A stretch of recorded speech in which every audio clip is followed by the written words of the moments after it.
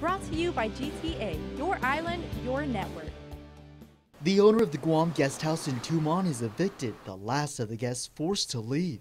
Our cameras capturing it all happen as Guam Fire, Guam Police, and DPW officials were on scene Thursday morning. The closure a result of multiple violations and lack of permits noted by each agency. This even though the rental operation has been in place since September 2017. So after authorities left the property,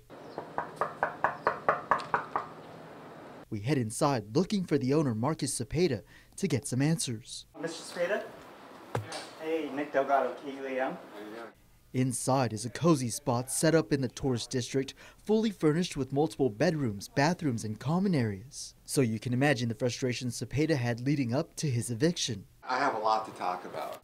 And that he did, standing firm that he did all he could to ensure his business was legitimate. I am licensed. I was licensed the whole time. He's upset how it all played out. I don't think it's fair at all. Cepeda moved his operation from Barragata Heights after he says land management gave him the okay. When I got clearance from land management, I signed my lease.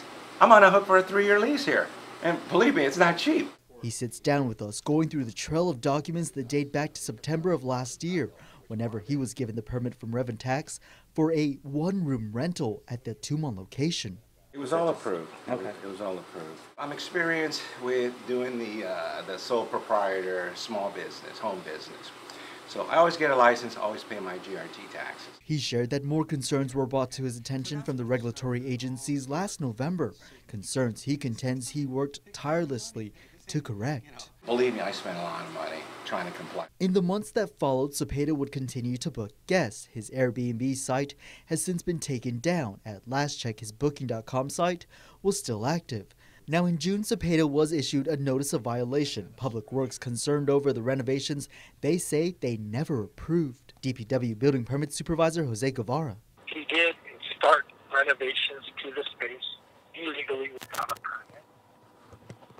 When we did issue the permit and he came in, he says, "Okay, Joe, we'll get the application, we'll get a drawing, we'll turn that in." But his drawings, the supporting documents, been turned in for a permit, aside, along with the permit application. Those documentations must be stamped by a local professional engineer. So the drawings that he turned in initially did not have any stamps on it. Okay. Yeah, so he wasn't able to get a stamp on it until a year later, when he was caught already acting, operating a business illegally. Authorities claim he used the same specs whenever he attempted to move from Barragata Heights to the commercial building in Tumon. The situation still had Cepeda fed up. You come to a business, you see a problem, 8 months later you address it? How does that happen?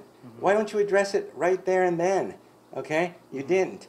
The June citation landing Cepeda in court for having an occupancy prohibited before approval and prior to fire alarm approval. Just this month, the court let him off with a warning and closed the case. Another safety concern fire officials say was the lack of windows in the bedrooms. Windows is not an issue. I have enough doors. I have 3 doors. I went through the process for inspection. There were some issues. I went through the process of correcting the issues. Everything that I was told to do, I did. And at the end, I have to vacate. He was forced to turn his guests away and refund their money. Go on Airbnb. The reviews. 5-star, 130 of them. Okay, 5-star. Okay? That's what I lost. But the government agencies involved argue that he clearly broke the law. Do you plan to start up somewhere again? Well, I don't think so. I don't know if I want to do this. Brought to you by GTA, your island, your network.